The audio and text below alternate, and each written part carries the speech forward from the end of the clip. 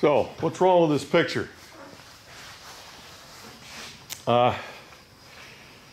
This is a way, unfortunately, I've seen a lot of flex duct installed. This is a monster for airflow. I'm a service tech. I'm not an installer of systems. I'm the guy that has to come after you've installed a system and figure out why it doesn't work. And unfortunately, this is what we run into a lot. Now, I'm not really against flex duct. I have it in my house. It's in the duct system in my house.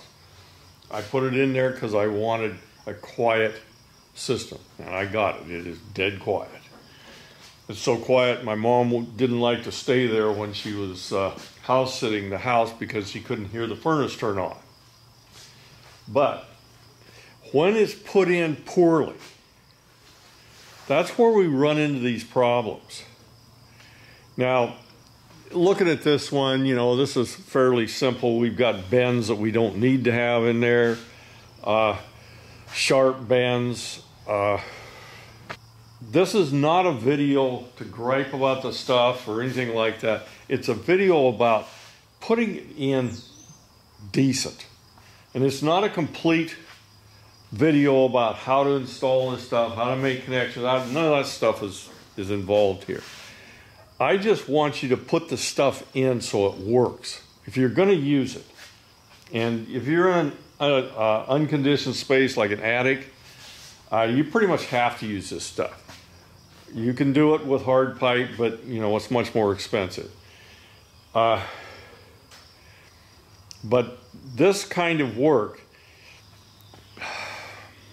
it just makes it tougher when I have to come after and figure out why the ECM fan motor failed or why they don't have enough air in one spot, something like that. By the way, ECM fan motors have failed because of excessive pressure in the duct.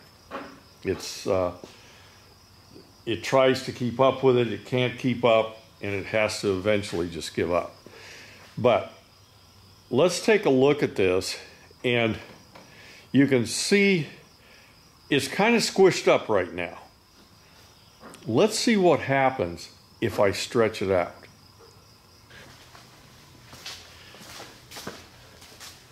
Now, don't install this stuff until you've actually taken that center, the liner on the inside, and pulled it out. I don't have a second person, so I have to use a tractor, until it has stretched completely out. Remember, this thing comes 25 feet in a 4-foot box, or a 3.5-foot box. Actually, about 3-foot box. It's that squished up. And it's not going to work right with that inner liner all squished up. So it does need to be stretched out before you do any of the installation. Stretch it out first. Now, what we're showing here, this is supports on 4-foot centers. That's mostly code from what I've seen. I don't like this either. Supposedly you can sag a 1/2 inch per foot. It's probably a little beyond that limit here. So what can you do about this? How can you make this actually work? And by the way, this is how this looks when it's newly installed. I can guarantee you over the years, this stuff is going to start squishing down. Now it's got good resistance. You know, it's a little springy wire in there and stuff. Now we'll say nobody ever comes up there, so yeah, it's going to be fine. But it still will go down. You can make it a little better by stretching it when you're installing it.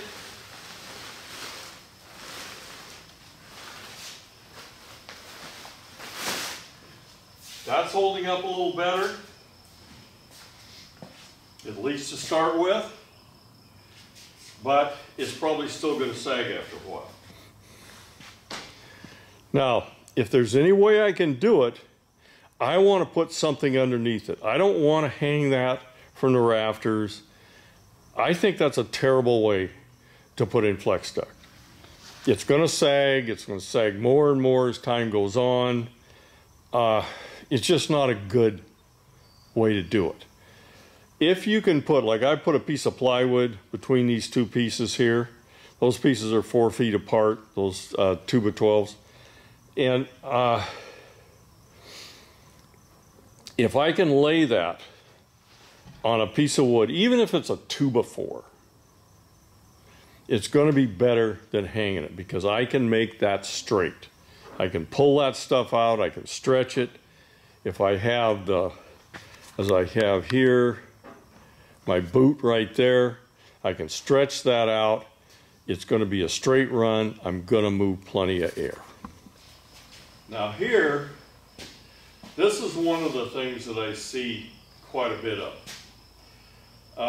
We've got a trunk line that fits into there, and it's going to go to a diffuser out there. Well, you should not, at least in my opinion, you should not turn this stuff. I think you should turn it with hard pipe L's. I know it's done. I know it supposedly works, but that's an area. I mean, big time. Even if you took this and said, well, I'll put this at the end of the trunk line or something, you still got a 180-degree turn in there in duct that is not smooth inside. It's going to effectively reduce the size of that run, especially when you put a corner in there like that. I won't do that.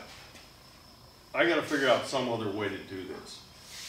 So commonly you'll see somebody, they'll have a plenum come out, and maybe they'll use fuzzy duct or something like that for the plenum, and then they'll have these things snaking out all over the place. You want the minimum number of bends and the minimum amount of sag that you can get away with.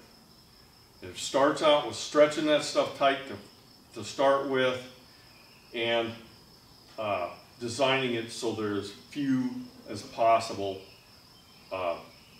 bends in the pipe. Now there's one other thing I'm going to talk about. Now this is how I'm going to connect up. I found an old piece of fuzzy duct floating around here, and I put a takeoff on there and a hard pipe L.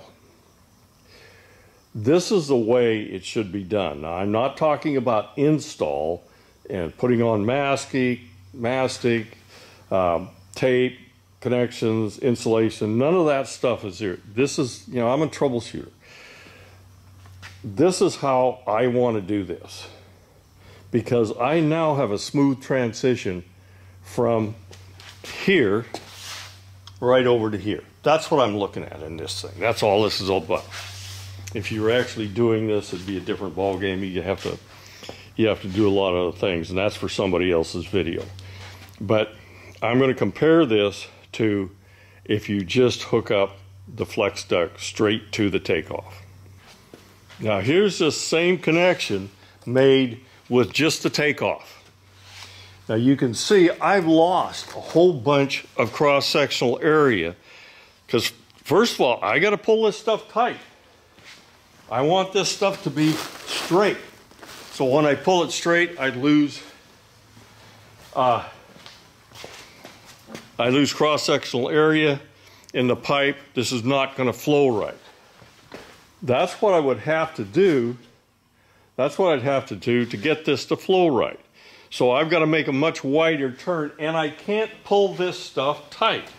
If I pull it tight, it's going to start cutting it off. So, and even if I'm hanging it from rafters, I'm still going to have problems with that.